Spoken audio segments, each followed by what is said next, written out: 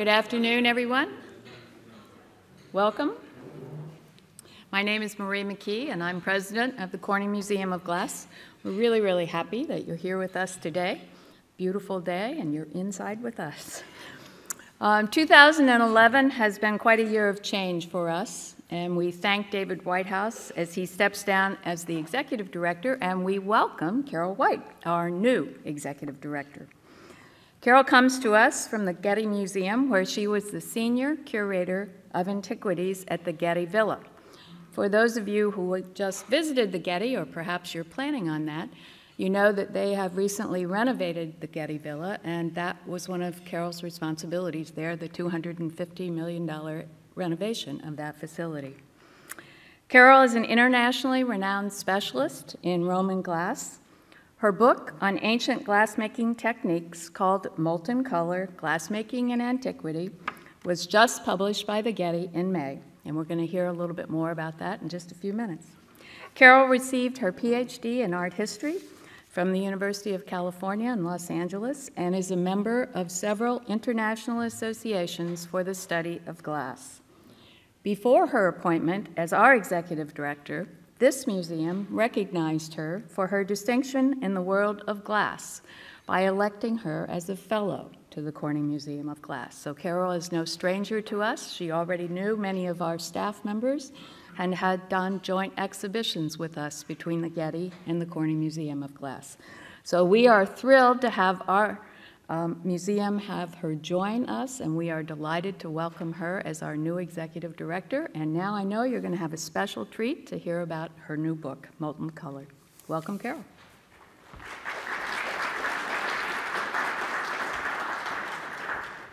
Thanks, Marie, and thank you, all of you, for coming out this afternoon. I'm pleased to see so many of you here. And I'm looking forward to continuing to get to know you better as the years progress. I've only been here for 3 months, but it seems like quite a long time already. 2 hurricanes and a flood and an earthquake. I don't think we have natural disasters that quickly in California, but it was an interesting introduction to the community. So this afternoon, I wanted to talk to you a little bit about my book, give you some insight into what went into writing it, tell you about what the contents of this book is, and it's really very much about the history of glassmaking in antiquity. And it's always fun for me to address audiences in Corning, and particularly members at this museum, because you guys already know quite a bit about glass, having come here regularly, whereas audiences in Los Angeles are a little less familiar with that subject, so I have to do a bit of the basics with them, but not with you. So, without any further ado, the first thing I wanted to talk to you about was why this book came about. The Getty Museum had an opportunity in 2000 and 2001 to acquire a private collection of ancient glass that had been formed in Germany. And it came to Los Angeles, and when the Getty Villa reopened in January 2006, it was the subject of one of the first special exhibitions at the Villa site. So on the right, you can see the exhibition banner for that exhibition, same title as the book cover. And it was really a chance to showcase this wonderful collection of ancient Roman glass. It was formed by a man named Erwin Oppenländer, whose photograph you see on the right. He was a German industrialist who lived just outside of Stuttgart. And in looking at the history of his collecting ancient glass, I surmised that he began his collecting probably in the late 1920s or early 1930s. And when he approached how to form his collection, he was extremely thorough and methodical in it. And by that I mean that he was trying to acquire examples of the full breadth of glassmaking in antiquity. He was interested in purchasing pieces that were made in all different techniques, and really in finding the most beautiful pieces that he could acquire. His collection was put on view in 1974 and 75 in Cologne and in Hamburg, and you see the exhibition catalog on the left there. So I wanted to give you a little bit of background about the collection before launching into the book. For the Getty, it was extremely important to find more works of ancient Roman glass. It was really the last part of the antiquities collection that needed to be fully developed. We had put together a very fine assemblage of Greek vases, Roman sculpture, all of the other representative types of ancient art, but glass was always the one area in which we were lacking. In fact, for about 20 of my 25 years at the Getty, I was working with a collection of about 40 pieces. So I kept waiting for the day when I would have a larger collection to work with, and lo and behold, the Oppenländer collection became available. By the time Mr. Oppenländer died in 1988, he had put together a collection of about 1,200 objects. So it was vast. And it was divided between his son and daughter at his death, and what the Getty purchased was actually the son's portion of the collection. But even dividing it in half, it still encompassed all of these fabulous objects. And so, as I said, the Getty, having none, was very anxious to acquire quite a bit. Included amongst the examples of ancient glass were Egyptian pieces, which was an area in which the Getty did not really collect. The only Egyptian material in the collection was from the time when Rome began to rule Egypt, but nothing from the Pharaonic period. So we suddenly have our earliest examples of Egyptian glass. It encompassed a large collection of core-formed vessels, from the earliest examples to later production in the Hellenistic period, and I show you two Greek examples here. It also included a wonderful variety of cast vessels, including those from the Achaemenid culture of ancient Persia, as well as from Greece and from Rome.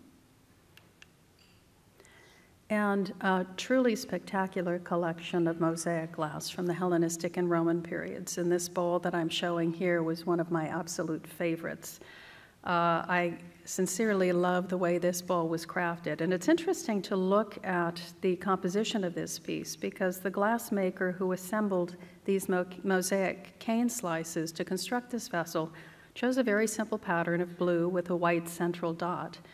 But when he was slumping it over his hemispherical mold to shape this bowl, he kept it in the heat long enough for the white to begin running instead of saying as a polka dot, if you will. So the result is this really lively bowl in which the white moves across the surface and through the blue in a really spectacular fashion. And every time I look at this, having lived near the ocean for 20 years, I think of sea anemones sort of swaying in the surf. It's really beautiful. Another wonderful area that was quite developed was Roman mold-blown glass. And this, for Mr. Oppenländer, I think, was actually a major achievement, because mold-blown glass is a bubble that's inflated into a mold and takes on a pattern.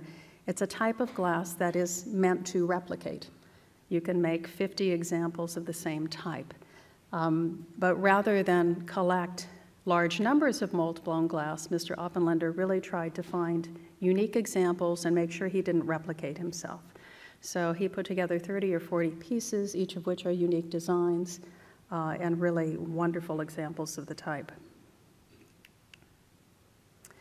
And lastly, all of the examples of free-blown glass, inflated glass, decorated in a variety of techniques, and you see a number of examples here on the screen, from plain undecorated wares to a spectacular splashware vessel in the center. This is a vessel that's called a modiolus. Technically, it's kind of a measuring cup, if you will. And great examples on the right of pinched pieces and pieces decorated by winding trails over the surface of the vessel, a variety called snake thread glass, because it looks like snakes moving across the ground. As I mentioned earlier, the breadth of this collection was astonishing, because it really did begin with some of the earliest examples of man-made glass, Mesopotamian pieces from the second millennium. As you can see, there's a pendant of Astarte on the left, and Corning actually has a wonderful example of this same pendant type up on view in the Origins Gallery, so I'd encourage you to go up and look at that if you're not familiar with it.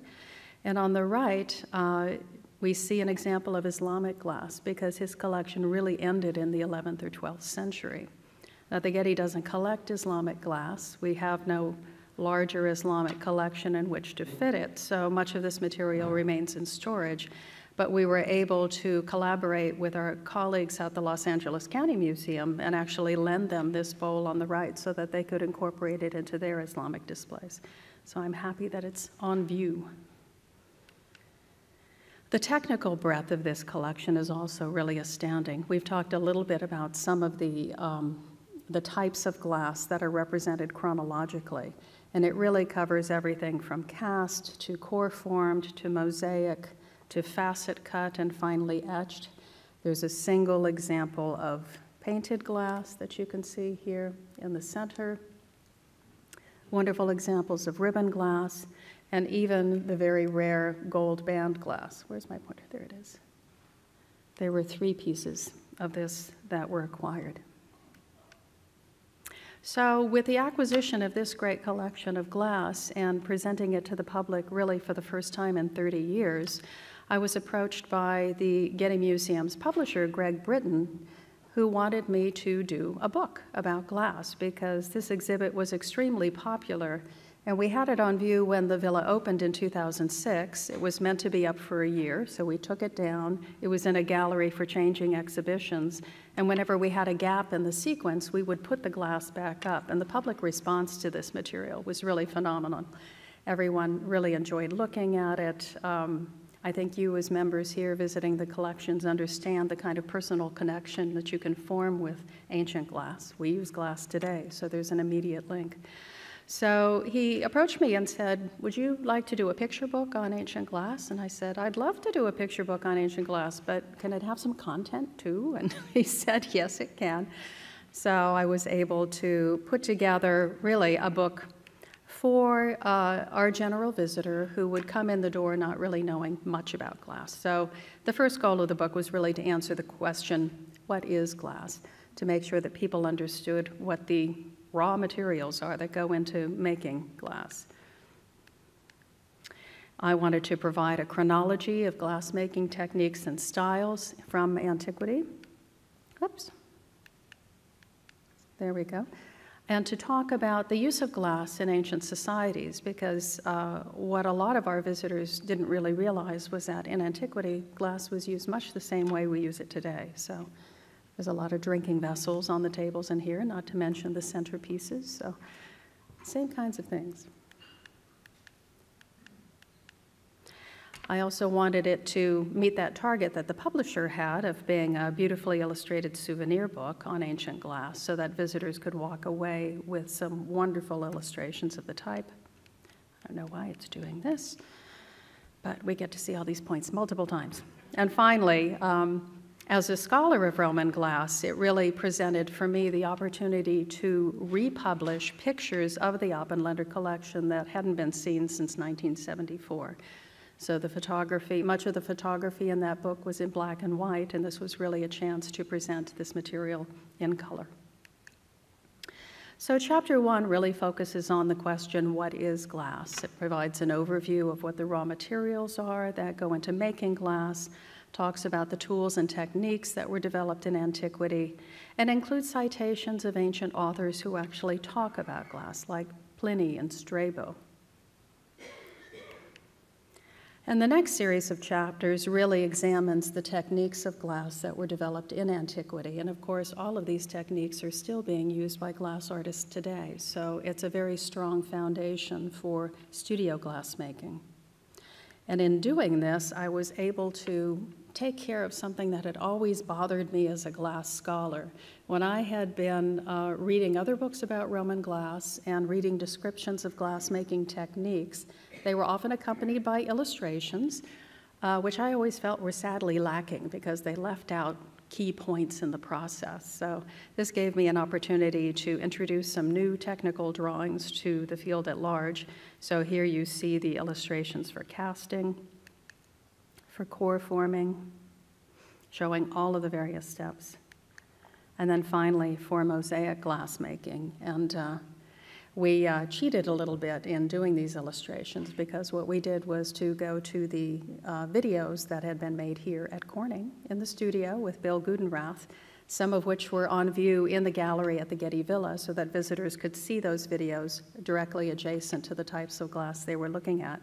So we used stills from those videos and converted them into drawings. So all of those hands you see are Bill's, actually.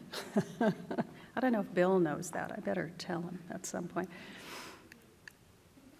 But in addition to manufacturing techniques, I really wanted to bring in some topics that weren't often covered in general books on ancient glass to address the question of the economics of the glass industry in antiquity, to talk about regional styles, which is kind of a challenge in ancient glass, and to, again, talk about and show examples of how glass was used in antiquity.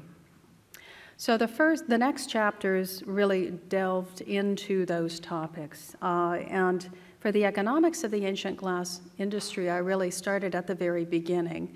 The centers of the earliest glass production in Mesopotamia and Egypt, how glass was made both as a commodity and shipped out as ingots around the ancient Mediterranean. We know this, of course, from the 14th century BC Ulu Barun shipwreck that was found off the southern coast of Turkey, but also as finished vessels. So these kinds of archaeological remains give us some wonderful insight into how glass was being used as a commodity, what impact it had on the economy of the ancient world.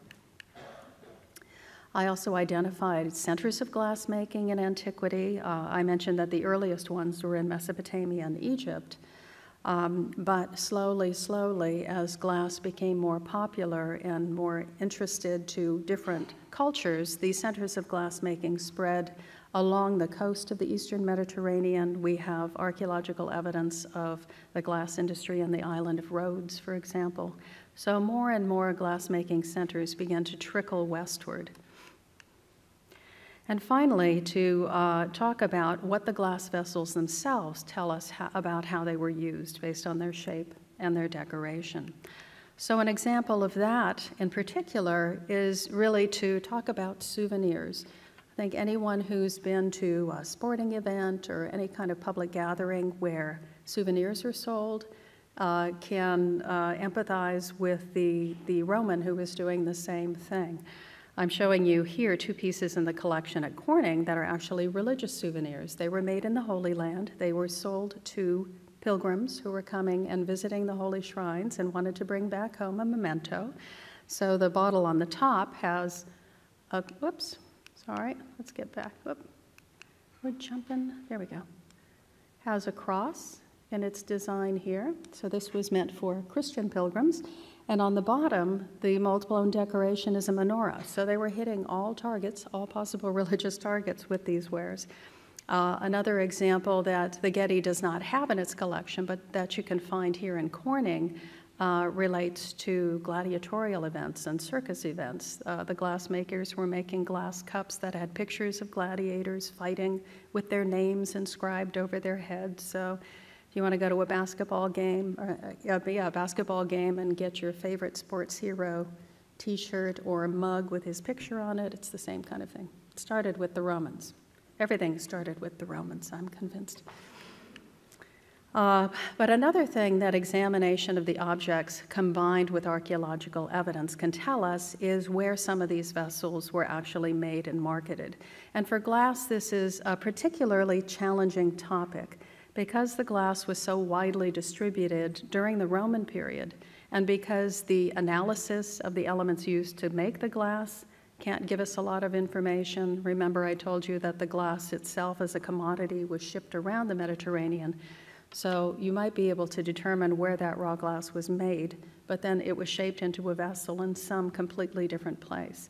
So the analysis of the material wasn't going to tell us where something was made necessarily. So there are a few examples that we can go to talk about regional style and production, and this group of drinking cups, they're called Rippenschaale, is one of them. These are beautiful little small hemispherical bowls that are made and found only in northern Italy and Switzerland. So this is a great example of distinctly regional taste. Another is the vessels that you see on the screen here, and the two on the left are in the collection of the Getty Museum. Before the Oppenländer collection was purchased by the Getty, this piece was already in the collection. It had come in 1985.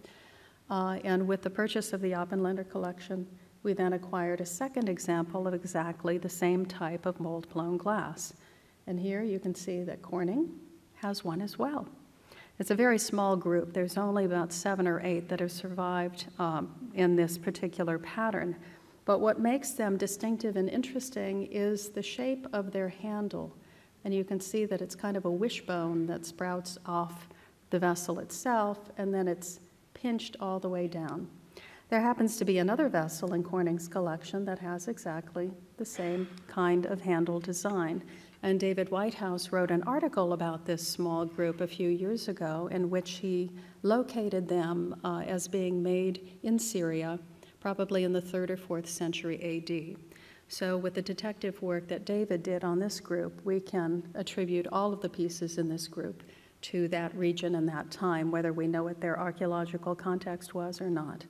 So these are examples that are few and far between, but they tell us a lot about the Roman glass industry.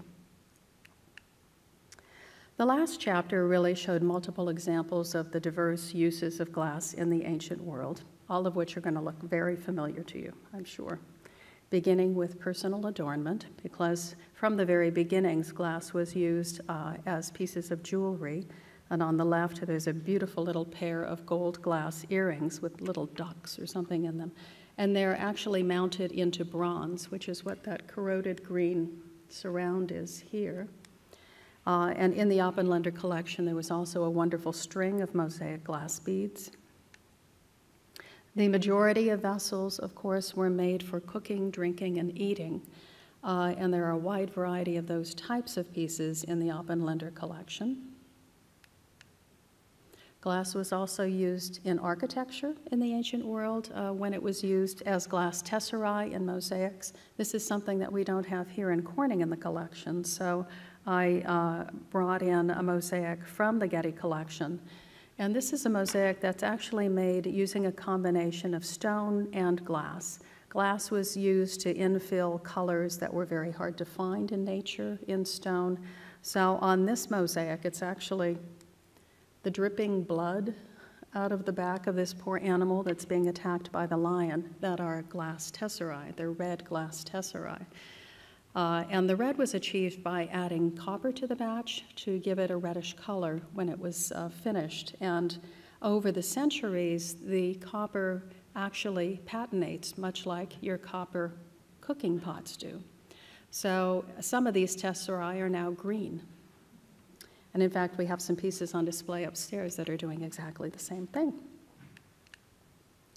Glass, as today, was used as works of art, and Corning, of course, has one of the finest examples of that in its collection, the statuette of Venus, which was originally green. I don't know how many of you recognize this, but this is the original color of the glass. What you're seeing on top of it now is simply a corrosion layer, which is flesh-colored, which is great. It's the right color.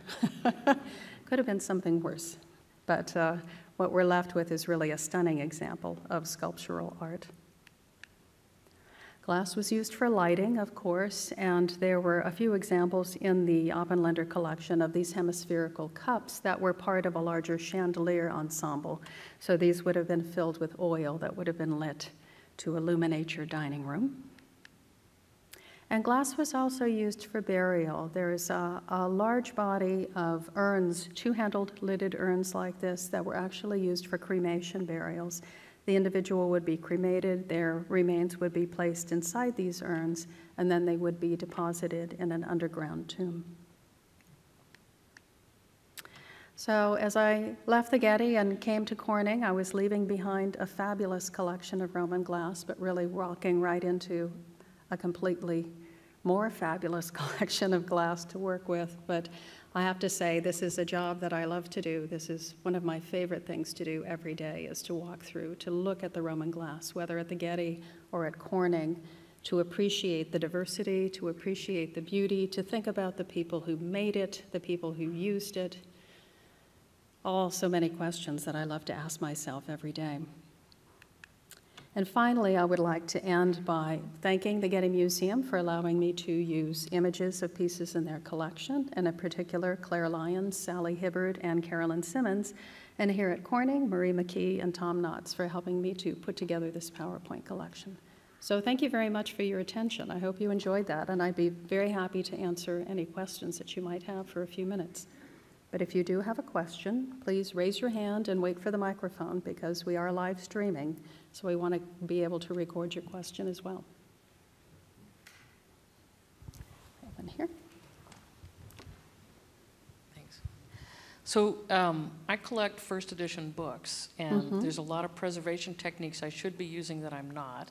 Okay. And my question for you is, what preservation techniques do you need to use with glass? Well, the first and foremost thing that you have to do is provide a stable environment. You have to control the temperature, and you have to control the humidity. And if you can do that, you can keep it in excellent condition, because the enemies of glass are really changes in one or the other of those things. So the important thing is to get that environment stable. And even if a piece is in trouble, if it's really getting iridized and flaking, you can kind of halt the process right there. Ancient glass doesn't have the problem of crizzling that later glass has. It does deteriorate, but it's not a similar problem. So really, what we do first and foremost, as I said, is temperature and humidity. Other questions? Yes.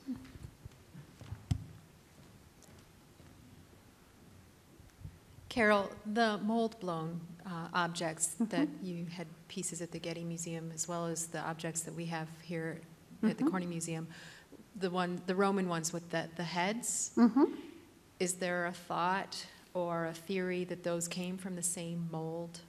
Yes, indeed. Okay. Indeed. Okay. Actually, my dissertation research was really very much about that topic, taking measurements of the same types of beakers to see how many might have been made in the same mold, or to try and learn something about the molds themselves, because in reality, we have very, very few mold pieces that have survived. And for the most part, it's simply the base of the vessel mold that survives, not the sidewalls. And we know from examining the vessels that there were a lot of variety in how the molds were put together and how many pieces were actually used to make some of these vessels. The simplest just had 2 side pieces that went around the bubble and were released from the bubble. Those head flasks that I showed are exactly that type. You can see the seam mark sort of running down the side of the head, bisecting the ears. But for some of the more complex pieces, like, for example, the Enion pieces that we have on view upstairs, those had a base mold that wasn't just the bottom, it was actually the bottom cup. And then there are 2 or 3 side panels, and in the case of the pitcher, there's even more pieces that go on top of that. So we're lacking those mold pieces to really understand what the materials were that were used to make the mold, how they were held together when they were manufacturing these things. All these scintillating questions. It's been driving me mad for 20 years, I have to say, the question of the molds.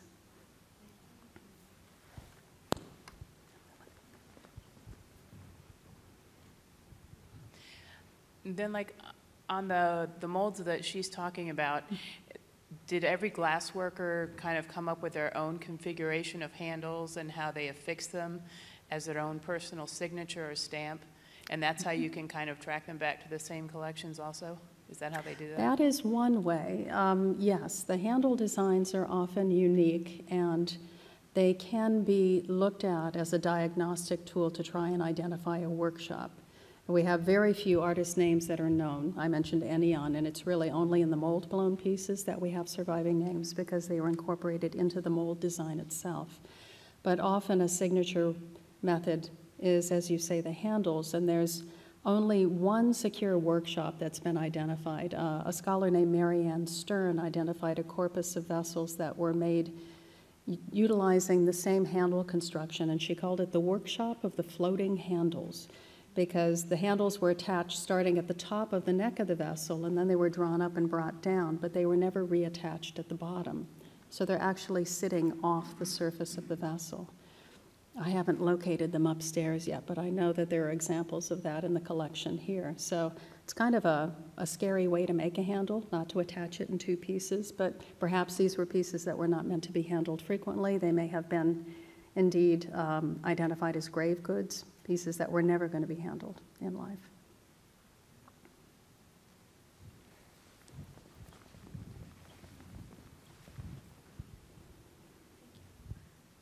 What have you learned from studying the ancient glass that can be used in modern glass making right now that isn't being used?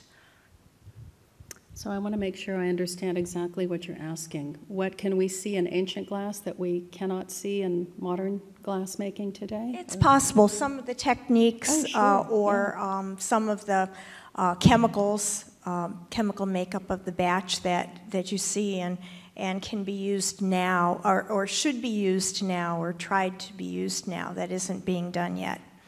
Well, the mold making that I was just talking about is the one I'm waiting for, I have to say, because there are a lot of artists like Bill Gudenrath and like Mark Taylor and David Hill in the UK who spend a lot of their time studying ancient pieces to try and understand how they were made. Through trial and error, through studying the ancient pieces, looking at tool marks, doing that analysis of the materials used to make them, they have come close to figuring it out. But we don't know for sure if what they're doing today was indeed what was happening in the ancient world. The majority of glassmakers today are really doing the whole variety of glassmaking that was done in antiquity. There are very few examples that haven't been replicated or turned into some modern interpretation of an ancient style. But the recipes, the batches, they're all unique. They're all, whether ancient or modern, they're all made for the day, for the piece that's being made. You know, cameo and lead crystal is still having a high lead content today, just as it did in antiquity to make it easier to cut. So I think a lot of the lessons that were learned as they were developed in the ancient world are still being followed today. So I hope that answers your question. Okay. There's one way in the back. You may have answered this, but I didn't catch it. What materials did they use for the molds? Well, this is the big challenge. We have, surviving from antiquity, examples of clay and of stone. In addition to that, there is a bronze vessel, a very thin-walled bronze cup that has the same patterns on it that you see on glass vessels. And we know from unique pieces, like a beautiful little cup in the British Museum, that metal could be used with glass. It's a piece that was actually in reflecting antiquity when it was here, a very small silver cup with ovals cut out of that silver shell, and then the glass was inflated through that to create little lotus bud pattern on the outside. So we know metal could be used with glass in antiquity, and whether this one bronze piece that has the same pattern on it as glass vessels was actually a mold, we're not exactly sure. But as glassmakers today use materials, this is where we start our investigation. We know that plaster is used. We know that wood can be used, but organic materials really don't survive that well from the ancient world, and I'm still waiting for that wonderful excavation that's going to find my mold pieces and answer that question for me. Any more? Well, thank you very much. You've been a wonderful audience.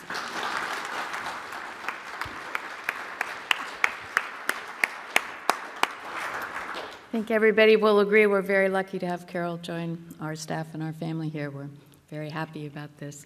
I hope you will all stay and perhaps have further questions that you would like to talk to Karol about.